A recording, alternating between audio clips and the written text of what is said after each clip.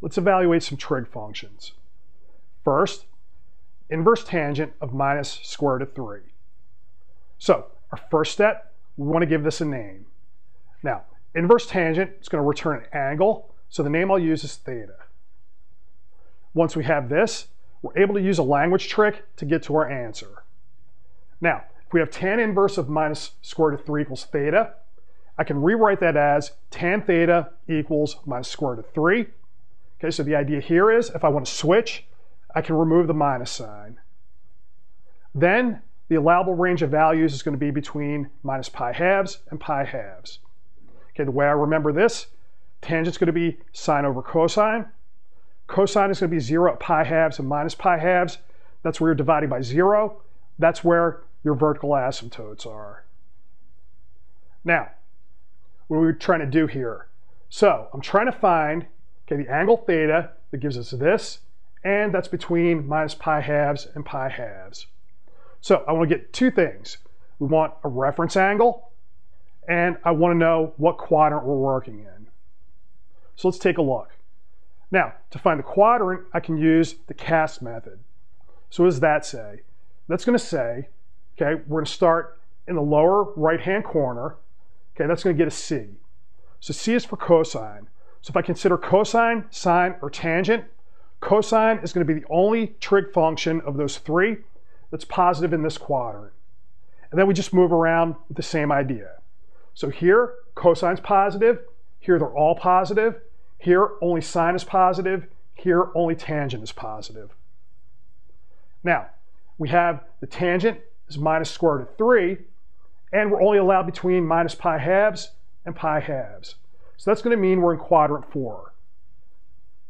Okay, now I want to find the reference angle. So once I find the reference angle, we just need to push it down to quadrant 4. Let's see what we have. We have tangent theta equals minus square root of 3. So sine theta over cosine theta equals minus square root of 3.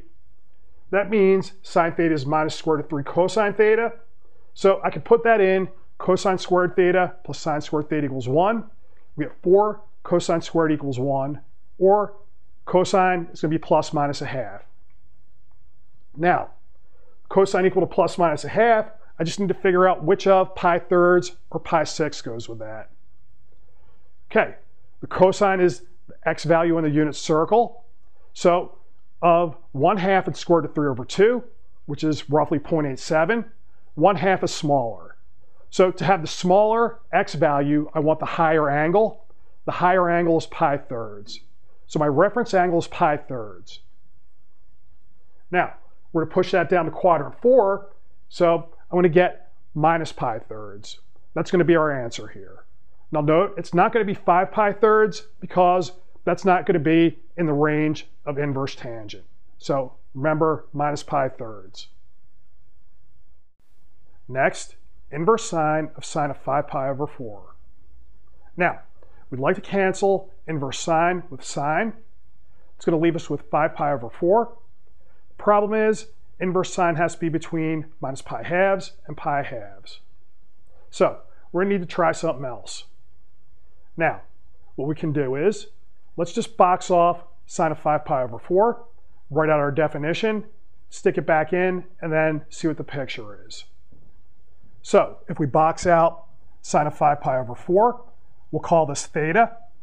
The way we interpret, that's just going to be sine of theta is equal to box, and theta is between minus pi halves and pi halves.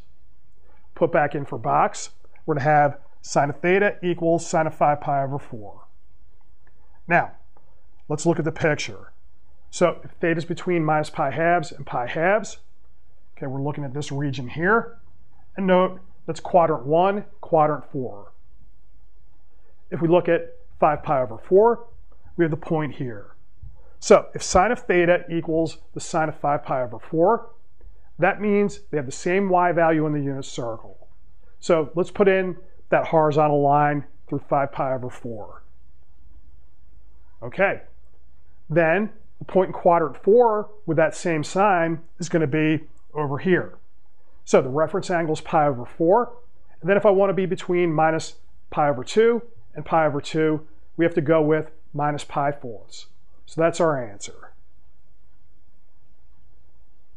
Another way to get to your minus pi over 4, more or less the same idea, just a little bit more straightforward. Okay, let's evaluate sine of 5 pi over 4.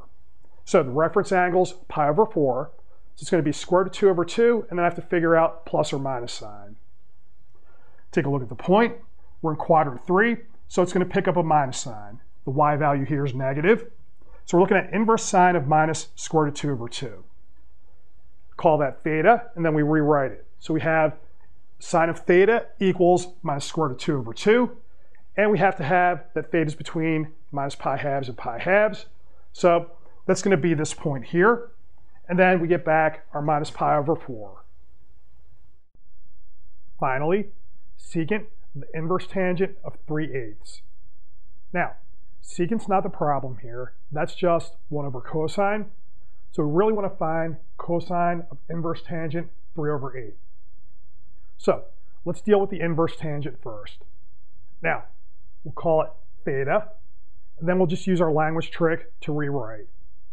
So if I have theta equals inverse tangent of 3 over 8, that's the same as saying tan of theta equals 3 over 8, and theta is between minus pi halves, pi halves.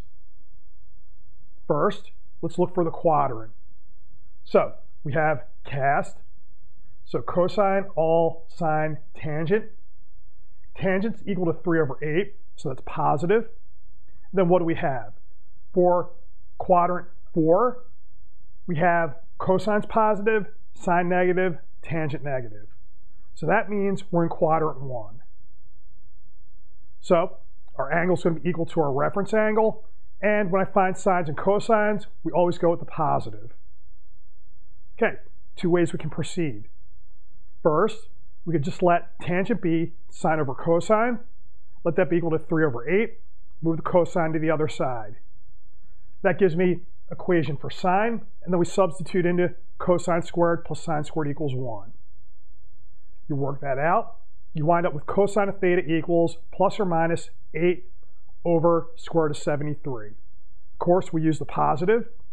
So that gives us cosine. We flip it over, we get secant.